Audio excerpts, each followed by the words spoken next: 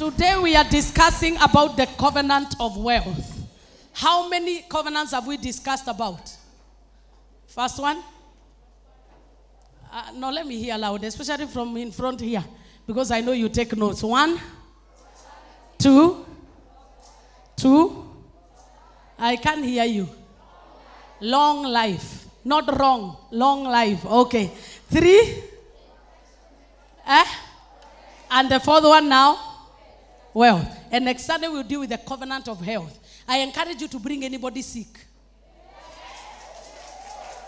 Anybody that you know needs healing, bring them coming Sunday. God is not a man to lie. So as we talk about the covenant of wealth, you will understand that poverty will be past tense. Lift your voice and say, every covenant of poverty, lack and insufficiency, as I hear the word of God, if I inherited you from my fathers, I am dropping you in this service. In Jesus' name. Kindly, before we sit, let's read the word of God. I will request Matthew chapter 6 and verse 26. Matthew chapter 6 and verse 26. I will request that we have it broadcasted. And let's read the word of God together.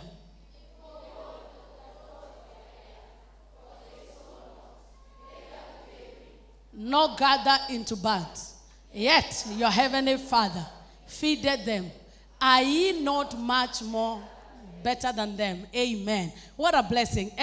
Genesis chapter 8 verse 22. Let's read Genesis chapter 8 and verse 22. Let's read the word of God loudly and more powerfully. Seed time and harvest, cold and heat, and summer and winter, and day and night shall not cease. You may have your seat in the presence of God.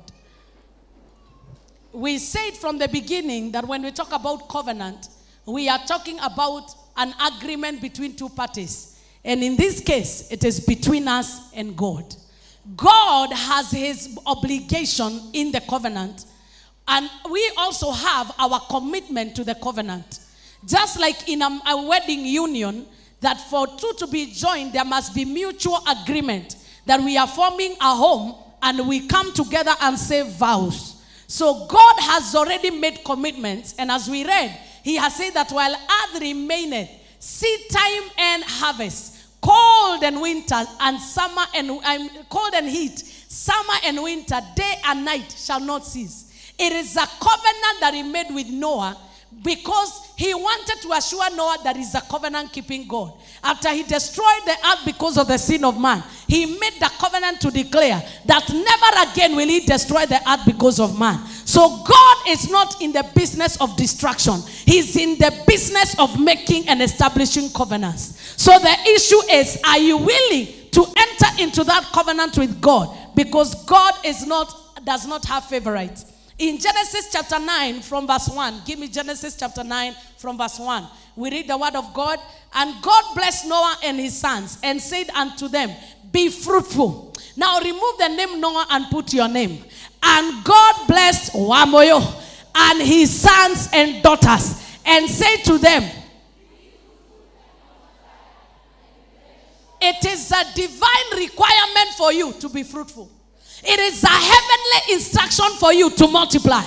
It is an expectation of the heavenly Father that wherever you go, you replenish the earth. Therefore, according to the calendars of God, there is no poverty for you. There is no insufficiency for us. There is no inadequacies for us. There is no less than enough for us. God has given us everything that we need for us to be there.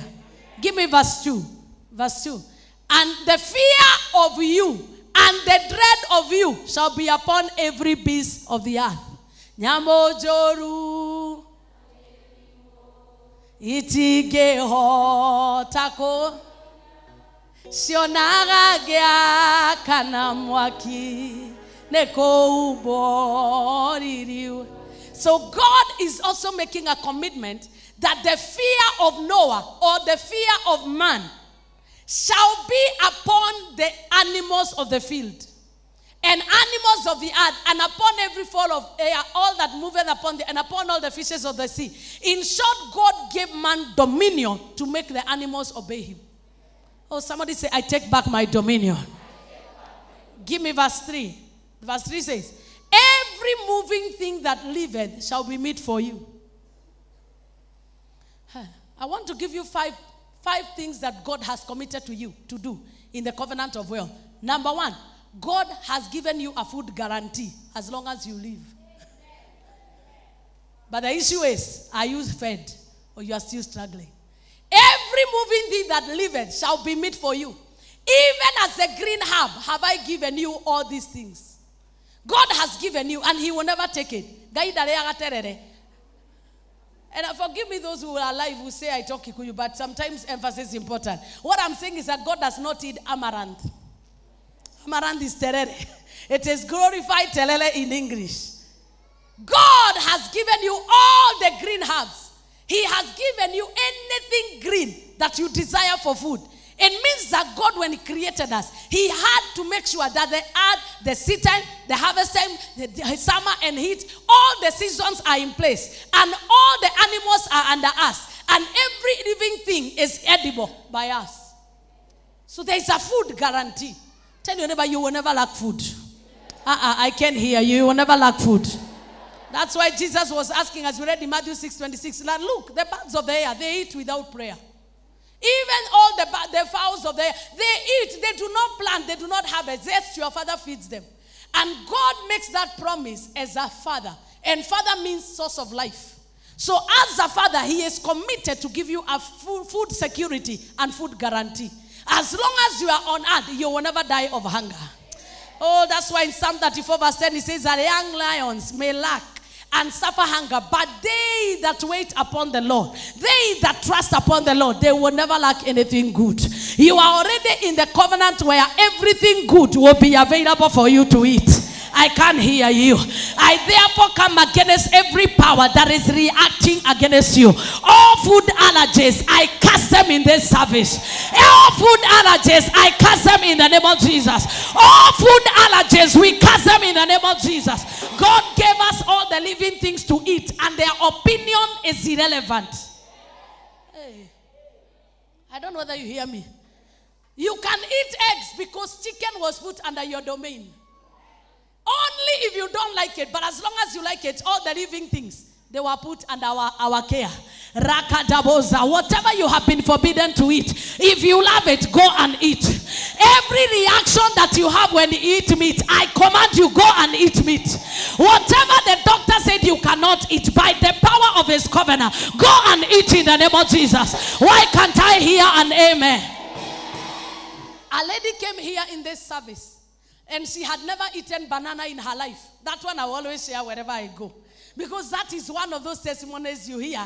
And I've never had like that one. So when you hear it too often, no, it excited me. And if it excites me, it means it shall be duplicated here. Because the devil can do some stupid things against you if you tolerate him. But we refuse to tolerate the enemy.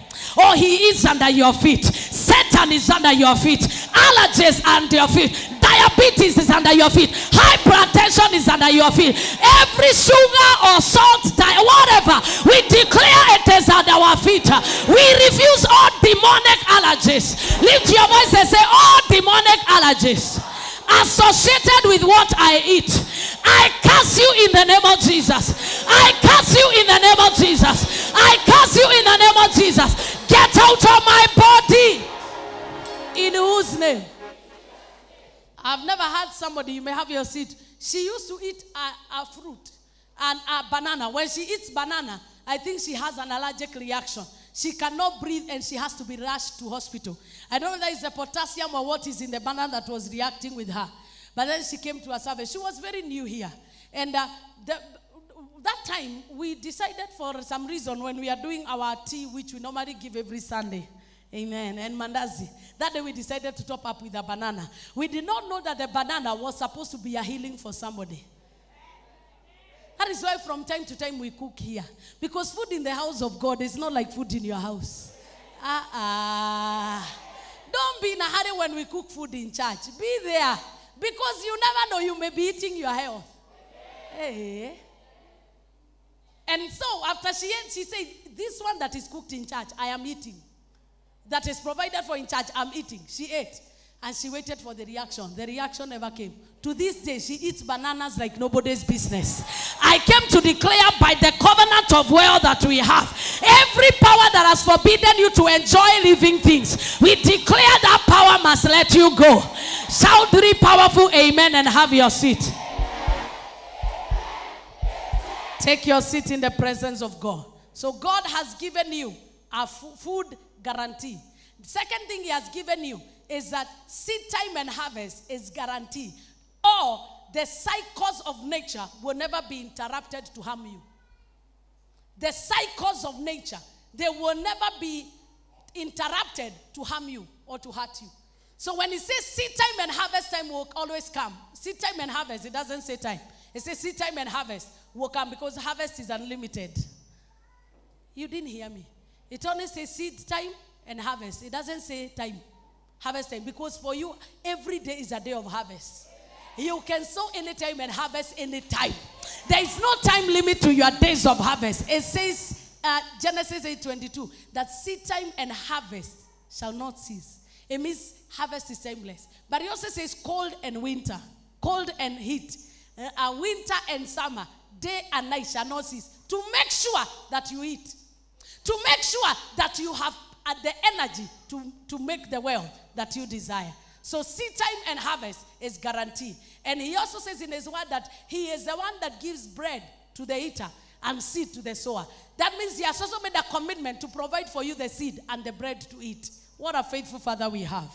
Number 3, all his blessings that we have been promised are not automatic. They are not automatic, but they must be preceded by adherence of his requirements. That it is not automatic that you will become wealthy. It is not automatic that you will become rich. But there are kingdom requirements for you to meet for God to release what he has for you.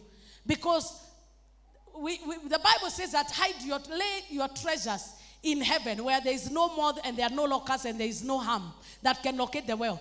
The wealth that we are talking about is what is hidden in God.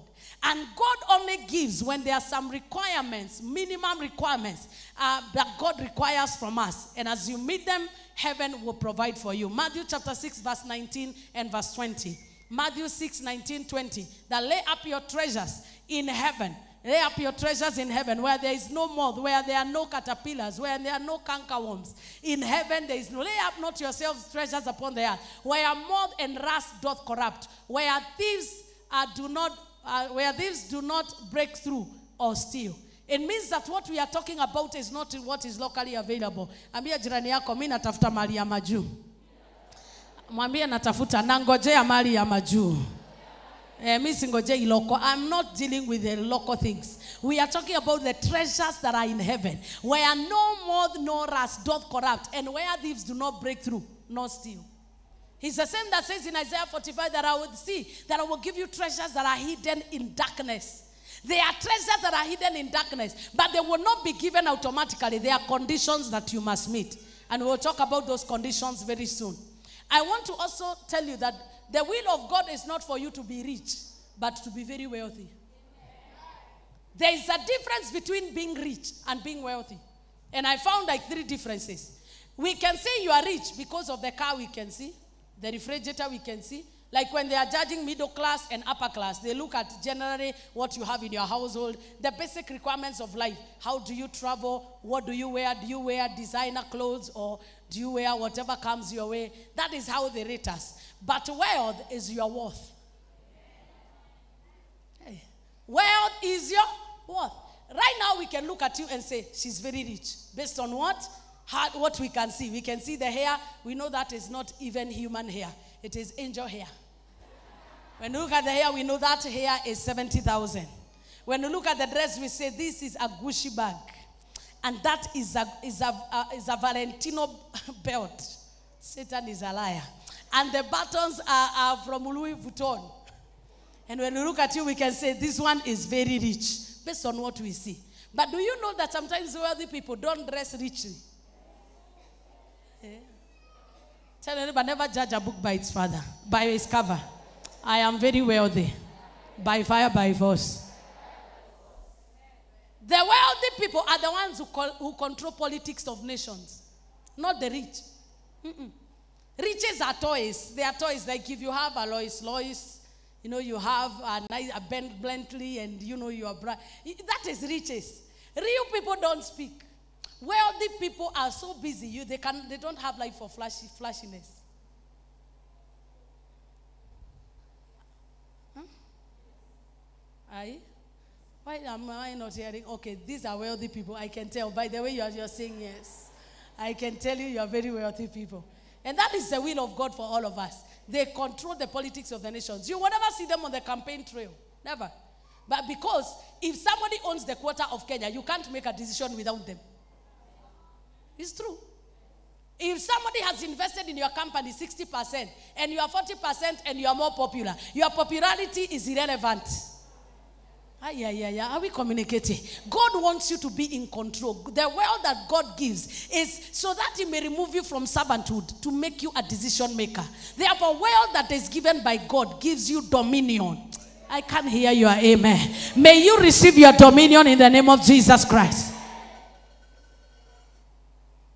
So I want to give us what are some of the requirements because of time. I know I have only 10 minutes. Because of time, and then in the second service we'll continue. What are the requirements that God has for us so that He can give us this wealth? Number one, you must understand it is a promise that you must claim. It is a promise that you must claim. Remember Caleb at the age of 80, he said, give me this mountain, for you promised that you will give it to me when I was 40 years old. And I am still as strong as I was when I was 40 years ago, when I went to survey the land.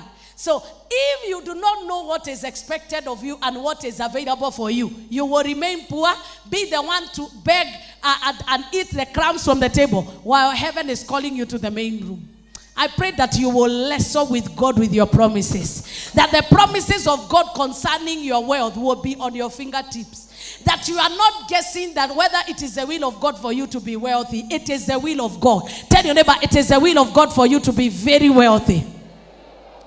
We have been abducted to the family of our father Abraham. Look at Abraham. He was very wealthy until kings were afraid of him. Joseph became very wealthy in Egypt that even the king had no otherwise but to set apart the land of Goshen to his family. And they multiplied and they never suffered famine. When you understand who you are, you know it is a promise and you cannot rest until wealth is in your house. Oh, you got too comfortable too soon. This word of God is a treasure. If you wrestle with God with his promises concerning my word, ask him me, command him me. Anytime God has given a promise, he expects you to follow it and he shall fulfill it.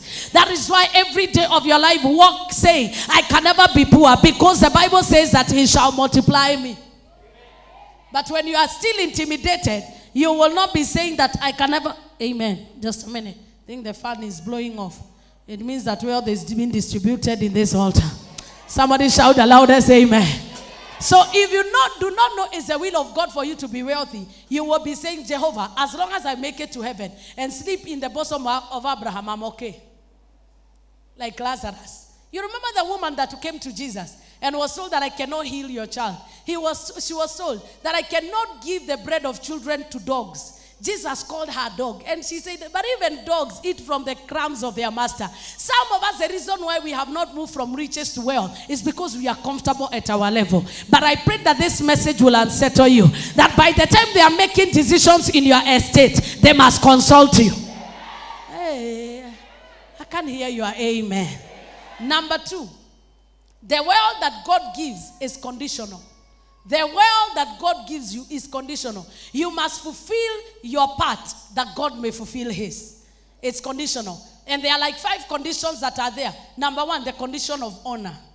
Malachi 3:10, honor the Lord with your God, with the fruit, with the 10% of your income, so that God may open the floodgates of heaven. Honor your father and mother, Exodus chapter 20 in the 10 commandments, that you may live long in the land that I will give you. Hey. It is the condition of honor. Believe in the Lord your God and you shall be established. Believe in his prophets and you shall prosper. It is a principle of honor. For you to, if you want to enjoy wealth that is unconditional, then you cannot get it in the kingdom, because the kingdom is a kingdom of principles. If you want to get wealth quick without any price, then you will get it from the devil. And you know he's a thief. John 10:10. He steals, he kills, and he destroys. He will not steal from us in Jesus' name. So one of the requirements for you to get wealth, that is a condition, is honor. If you honor the Lord your God, he will open the floodgates. If you refuse to honor him, he will close. And you know you can't force him. Tell anybody, you cannot break the heavenly bank, no matter how wicked you are. Even your tears cannot open that bank. He says, and that is a covenant he made with Moses. He told with the children of Israel, he told them, go and tell them that the 10% belongs to God. And the New Testament did not come to cancel the Old Testament. It only came to strengthen it. So those who want to argue that we are not living by the old covenant, you stop tithing and the windows will close. He's the same today, yesterday, and forevermore. If his own children is telling them that you have to honor your father, honor the prophet, honor God with your tithes. And honor is not just saying. Honor is not a posture. Honor is what you do. We know that you honor God if you pay your tithes. Or is this zingine ni makerele? And I know I'm unsettling some people because they feel like when you give tithe, you are helping anybody. You are helping yourself. Hey. You are helping yourself. Because the only way we know you honor your parents, it is when you care about how they live. You cannot be living well in the city and your parents are wearing rags and you say, I honor my father. You are a liar. The only way you know that you honor a man of God is not by what you say, it is what you do. Like if I say, write down your prayer, your testimonies, write them. Take that word seriously. It is a principle of honor. Now, unajua heshima hainunuli yangu. Hey, how we communicating? You come by honor because honor is given. And honor is given in relation to value. The value you place on God will determine whether you give 10 or 20 or 50%. There are people in this life who are giving 50. They stopped counting 10 because they know God has given me too much. I cannot count for him. 10 was the minimum because of the wickedness of men. But in the new covenant, give yourself as a living sacrifice. When you give your all, it means everything that belongs to you belongs to God. The other condition is service. Matthew 6:33. That